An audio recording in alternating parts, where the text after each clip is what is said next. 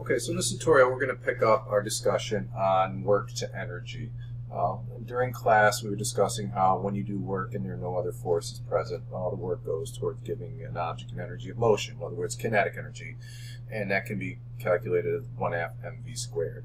So we're going to look at two other cases here where there are opposing forces, but they're of different nature.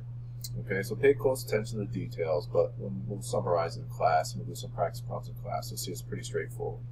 So the first case we want to do is work against a conservative force. Okay, and a conservative force, all right, not a political conservative, but it's any force that tries to bring the object back to its original position. Okay, and there are two such forces that we're going to look at, one right now and another one later. One force is when you do work against gravity, in other words, by lifting something up. Gravity wants to bring it back down. Another one that we'll look at is when you do work against springs. Okay, if you stretch or compress a spring, the spring will go back to its original position when you let it go. So when you do work against that and you just let it go, you just hold it in place. In other words, you bring something to the top of a table and you set it there, or you stretch a spring and you hold it there. There's no kinetic energy per se. It's not moving, but it has energy because you're working against a conservative force, and it goes towards potential energy. Okay, so potential energy, and there are many forms of them, we're just talking about two, is essentially an energy of position. You put an object in a position where it wants to go back to the original position because of some restoring force. But because it's potential, it's stored. It can be used sometime later, maybe a day, a year, whatever, it doesn't matter, but it's there. So we want to understand how to calculate that potential energy. All right, so it's pretty straightforward for gravity. So if our force is gravity, okay, then we're going to talk about a potential energy PE, and we're going to put a little g there to understand it's gravitational potential energy as opposed to spring energy. So we've kind of already done this before. We're just going to look at a different context. So let's say I have a mass that's at the bottom of the ramp, and I want to either lift it straight up or I want to move it along the ramp. And I want to know how much energy we give it to raise it from one height to another height. Okay, so to lift it straight up, the first situation is pretty easy. Our work is force of gravity times a distance, and the distance is h. And so how do we calculate it? It's simply mgh. Right? We've done that before. Because we had to do that much work, it now has a potential energy of mgh. Well, what if we want to push it up along the ramp? Well, we said before that the work done would be the parallel component of the weight times the distance d. Well, how do they compare? I'm sorry, and this is equal to mg sine theta times d, because w parallel is mg sine theta. Well, if we use a little trick, we see that h, and I'm not going to rederive it, this is theta, is going to be d sine theta. And if we substitute it into the equation that we had before, okay, we had W lift was mgh, and if h is d sine theta, that's equal to mg d sine theta, which is the same as above. So the point I'm trying to make is, it doesn't matter whether we go along the ramp or go straight up, our potential energy is the same. And that's wonderful. And if we take this curved path here, even though we don't know the force or necessarily the distance, what matters is the height to which we go. Okay, so a very important point about potential energy. Work done to raise an object to a different height is independent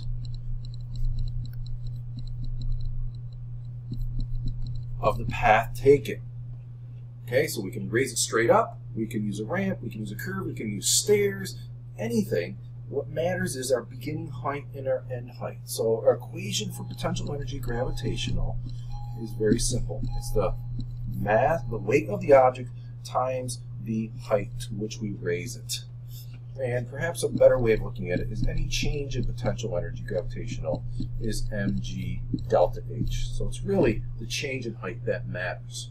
Okay, so let's do a simple little problem.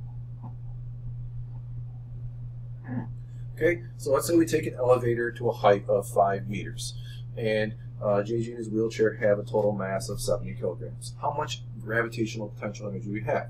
So let's first establish why there's gravitational potential energy. So JJ did move from the one floor to another, but when he gets off, he doesn't have, if he's just sitting there, he doesn't have any kinetic energy. All right, so he didn't gain any kinetic energy by using the elevator. What he gained was potential because he was lifted up, and the applied force from the elevator was being opposed by gravity. So to calculate the gravitational potential energy, pretty straightforward. We take his mass, we take it, multiply it by g, and we do the change in height.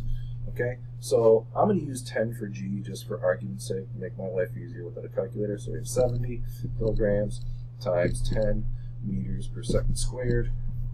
And by the way, in probs, you should use 9.8 times 5 meters.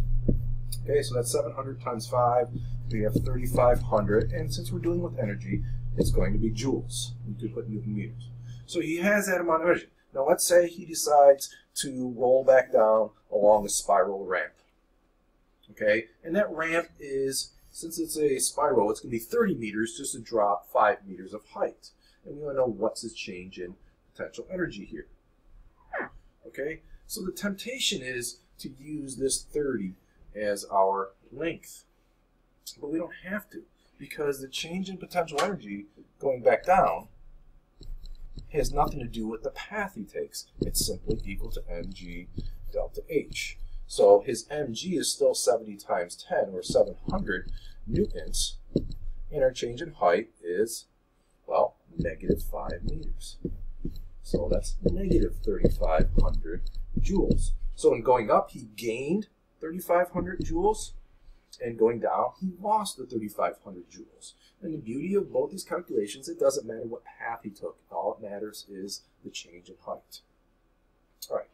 And if our conservative force is elastic, and I mentioned this earlier, we will talk about spring potential energy. But that's not for now. All right. So the last type of situation we want us to understand is when we do work against non-conservative forces.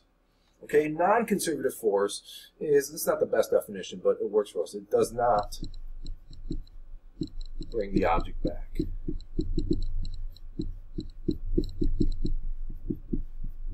Okay, and the classic example of a force that would oppose you, but if you let go, it doesn't bring it back, is friction. Okay, or drag. Okay, so what kind of energy do you get when you have friction or drag opposing you?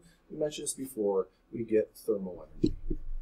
So the work that you do goes to thermal energy, and we're going to give the symbol for thermal energy a U. Okay, so let's look at a simple, and by the way, the equation for U is simply the force of friction multiplied by whatever distance over which it acts. Okay, it's really just a work equation, so we don't have a special equation for it, so you're not going to see it on your reference table. So, a simple example, a 30-kilogram box is opposed by a force of 40 newtons, so that's going to be the force of friction over a distance of 3 meters. There's our D. How much work is done by friction? Well, that's pretty easy. So the work done by friction is going to be 40 newtons times 3.0 meters, and that, of course, is 120 joules. How much internal energy is generated? Well, it's easy. The amount of internal energy generated is equal to the work done by friction, which is 120 joules. Okay? Now, let's look at how this can be used. In order to slide the box up a ramp that is 2 meters high, 700 joules of work must be done. How much energy is lost to Q? Well, I guess maybe I'll call it U. We'll talk about that in class. I can't remember whether I want to use U or Q. All right, so the work done on the box overall when we go up the ramp is equal to the work done against gravity plus the work done against by friction. Okay, we just calculated the amount of work that is going to oppose us with friction based on the situation. So we just have to calculate the work done by gravity. Well, how do we calculate the work done by gravity? Well, that sounds like, really, the work done on the box goes towards potential energy, gravitational, plus any thermal energy we get. So that's going to be mgh, okay, plus whatever u that we calculated before. So we have, oh, my bad, I'm sorry, this is a different situation. Okay, it's the same equation. So we know that our total work is 700. So we have 700, okay, equals our mgh plus u. We don't know u, so it's not the same u as the prior problem. So what is our MGH? Okay, so we're going to say M is, we already know that it's mg is 40 newtons, right? The height is 2 meters plus u. So 40 times 2 is 80. So we had 700 joules of work done just to give it 80 newtons of, oh my goodness, I goofed that up. Sorry.